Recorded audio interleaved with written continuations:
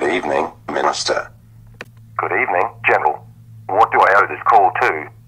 Minister, there are complaints from the World War I veterans. What are the complaints all about, General?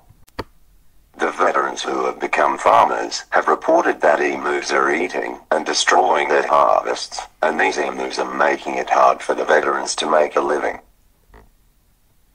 And what do you want me to do about it?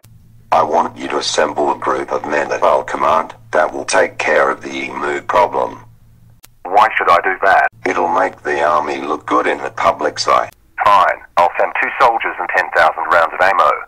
To what location will I send the soldiers and the ammo? Send them to Campion.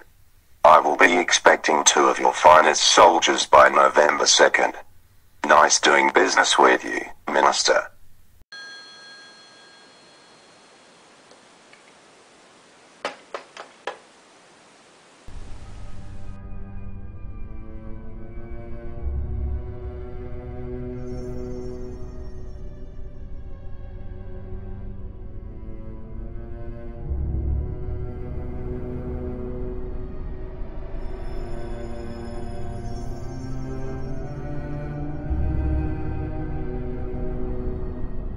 Fire your weapons, men.